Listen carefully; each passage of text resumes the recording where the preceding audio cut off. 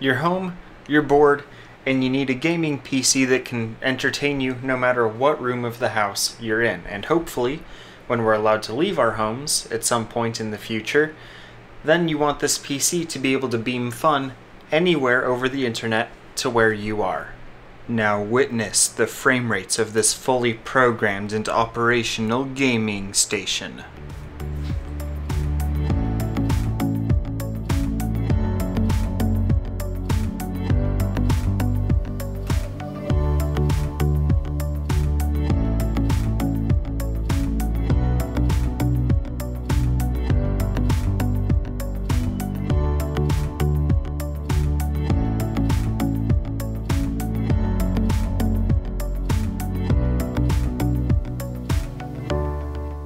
If all you need in your home theater PC is just to watch Netflix, then you'll get by with just a Chromecast. If all you need is a box so that you can stream your Steam games from your work PC over to your TV, then get yourself a $20 Steam Link. But this computer is going to be the 24/7 fun server for the whole family. And because it's what's on the inside that counts, let's take a look at the insides of this computer.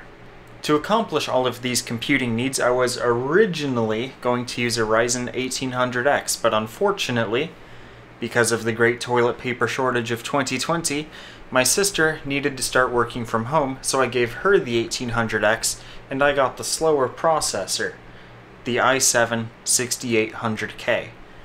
But one perk is that that brings me up to the X99 platform, which has a lot of potential.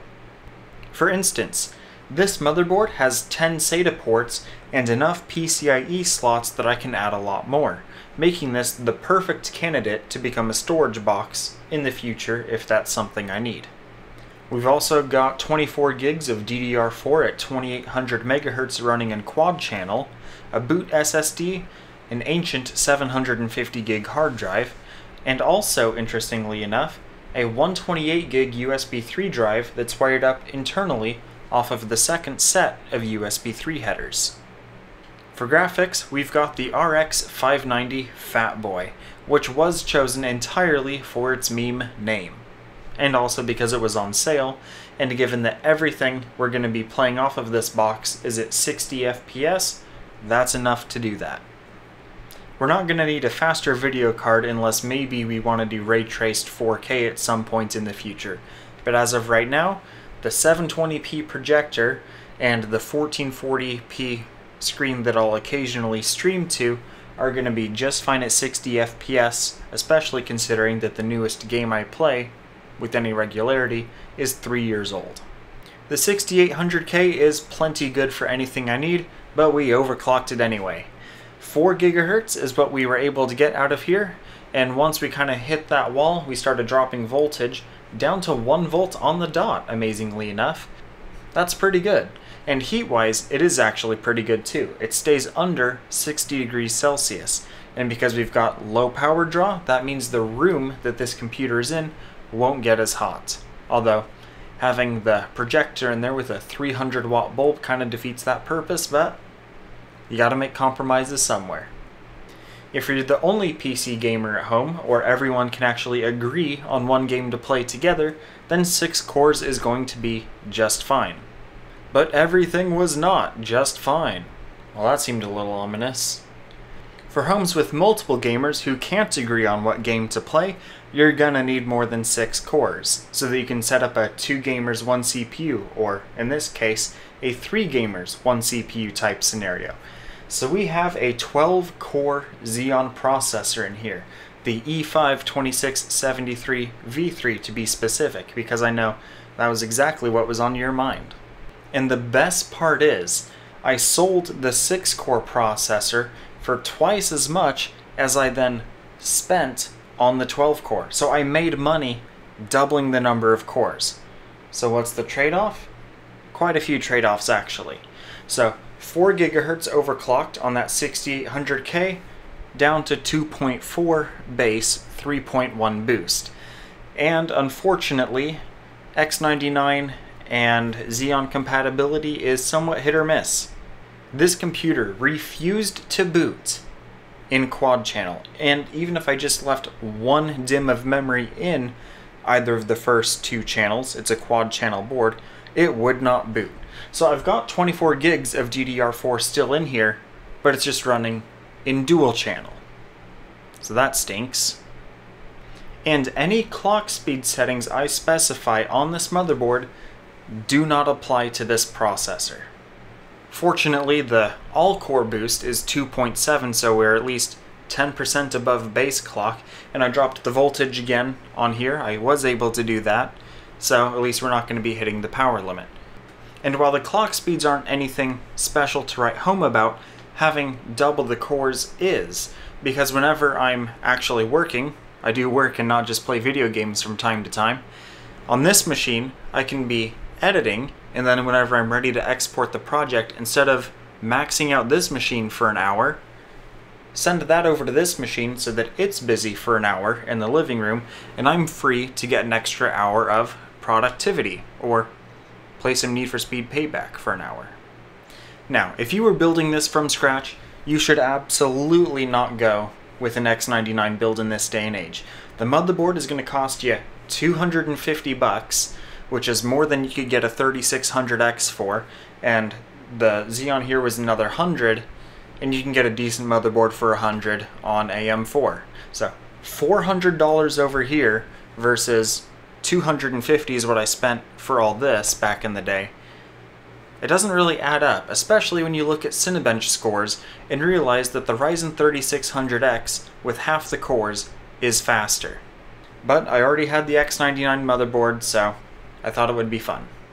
I can already hear several people typing in the chat, so make sure to leave those comments down in the substantiated fanboy opinion section down below.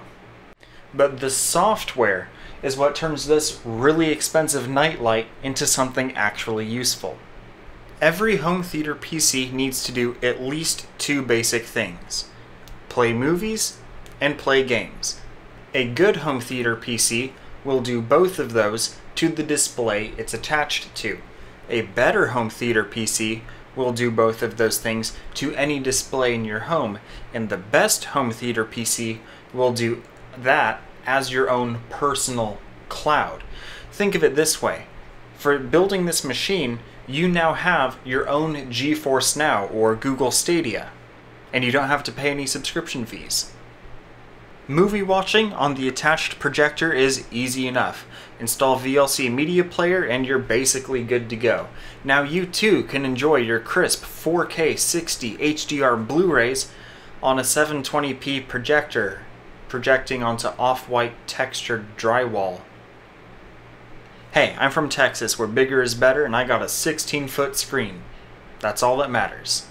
To help with the audio, we've installed Breakaway Audio Enhancer. It's an amazing tool, and you can choose what you want to get out of it.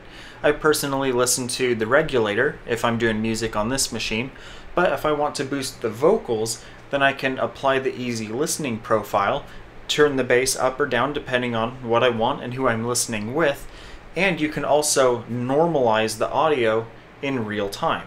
So that way, whenever there's a quiet scene and a loud scene, you don't have to frantically fish for the remote before the speakers blow themselves a new hole in the wall. And then for any movie I want to beam off of my collection from one of the hard drives in here, that's where Resilio Sync comes in, so that on my actual HDR display phone, I can enjoy those movies with the crisp visual fidelity they were actually meant to have. And I can stream those files either over the network at full gigabit speeds, or if I'm taking a tablet on the go, I can quickly download a list of movies off of here, store them on the tablet wirelessly while I'm grabbing my wallet or keys, pick up the tablet, and leave. So, any movie on any device, thanks to this puppy. As for gaming, you'd think if I have a 720p projector, I could have just as easily gone with a Ryzen 2400G and literally used the integrated graphics to get 720p 60. And well, you're not wrong, but because this is streaming the gameplay to other computers in the home and over the internet, that's why we needed the RX 590, or insert higher powered graphics card here. My workstation, of course, processes its own games locally. But if I want to play Rocket League on my phone because I'm too lazy to get out of bed in the morning, that's where this comes in. Or if I want to play Sid Meier's Civilization 4, but because I have Linux on my laptop, it can't do it, I can use Steam's in-home streaming to beam that over the network. And whenever I leave the home, that's where you can download Parsec, which is free. There's also a paid tier, but hey, there's a free one. Now, if you are playing games on your phone, you're not going to want to use the touch controls on the screen. You're going to want some kind of controller for it, with physical buttons. And there do be some controllers on Amazon that turn your phone into a Nintendo Switch, if you're into that form factor. Personally, I really love the Xbox controller, so I have 3D printed this little doodad, which clips your phone onto the Xbox 360 controller. There are finished products on eBay that for $5 do this exact sort of thing, but you will also need to drill a hole so that you can access the sync button on the controller. They covered that up. But why would I wait 2 to 3 days for shipping when I can just wait 2 to 3 hours and 3D print it myself? Overall, the quality is great. The actual streaming data rate between my phone and the HTPC is about 100 megs a second, many times more than what Twitch or YouTube will use for their online game streams. The quality on a tiny phone screen is fantastic, far better than what your phone is going to render natively. However, I do run into a bandwidth problem if I'm using my laptop that tops out at 3 megabytes a second. The quality tanks, although the latency is good enough I can still play in verses and not notice the lag. Everything you're seeing in gameplay, mind you, has been compressed from this box to my phone that you've been watching. My phone then capture, compress, and then in editing it has been decompressed and recompressed for exporting and then uploaded to library. But if you're watching on YouTube, then YouTube has compressed it yet again. So the fact that you can see any gameplay footage during this last little bit is frankly amazing given how much recompression has been done to that poor video file. But just know, it was only compressed 25% as much and at a much higher bit rate, which is good for quality, when I was seeing it on my phone. So what you see on screen is far worse than what I saw on screen. And as for quality between using Steam or Parsec within the home, I didn't notice too much of a quality difference. I think Parsec might have actually been a little bit clearer, and the latency was certainly perfect on both. So either way, it's a good way to go. The advantage with Parsec, if you're streaming in-home, is that it opens you up to your Origin or your Uplay libraries, so you don't have to rely on Steam's in-home streaming for that. I had mentioned that there are 2 non-boot storage devices in this machine. The 750 gig hard drive is for couch multiplayer games or games that are frequently updated. This way, I'm not relying on my network storage for all of my Steam library. If there's a LAN party, I have some games on here where I can just pick up the machine, take it, and go. And then the USB drive is for games under 2 gigabytes or that are no longer updated, so that I still have fast read speeds and I'm not bottlenecked by the impossibly slow write speeds of my USB drive. In this case, the 275R Airflow edition, it's actually just tucked in here behind that bottom fan. And assuming that your volatile memory is also good, your RAM, then you have the possibility of running your own game servers on this machine. So the family Minecraft server is on this machine now, in addition to streaming any game whenever I need it. And thanks to all those cores that a game can't take advantage of, and that extra memory, there's no performance penalty for also running a Minecraft server while playing a game at the same time. I love my workstation the most, but I feel right now as though I am proudest of this machine here, the HTPC, because of how much more this machine enables me to do.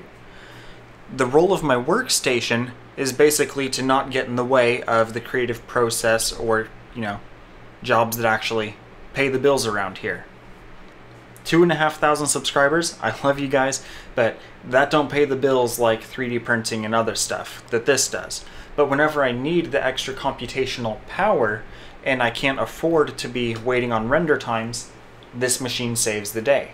And whenever I need to play a game on the couch because I'm too lazy, this enables me to be extra lazy and work extra hard. Plus, you gotta love having that desktop class performance on any device in the house. Now that I have my terabytes of networked game storage and my terabytes of movie collection available thanks to this machine on every device I own with minimal latency, I am confident in declaring this the ultimate home theater PC setup. Now, you could absolutely go crazy with like a 32 or a 64 core Threadripper in your machine, and yes, that would be more ultimate than this. But functionally, it wouldn't do any more for me if I had that. I am not limited by the hardware, though dated, in this box. Once I upgrade my projector to be like a 4K laser model, then the actual home theater will be up to the same level as the home theater PC. But until then, I'm just gonna have to make do with using my phone or whatever. But until then, I'll have to make do with what I got. Plus, I don't wear my glasses when I watch a movie, so I can't tell the difference, even if the pixels are enormous. I've already got a couple more Ultimate Tech House videos filmed and mostly edited. They'll be coming up over the next couple of months once I get them finished. And you can look forward to catching those videos if you're subscribed. Until then though, let me know in the comments, what does your home theater PC do? What should mine do? What did I miss? And what are some other ultimate tech setups for your house that I should be incorporating into my home? Let me know down below.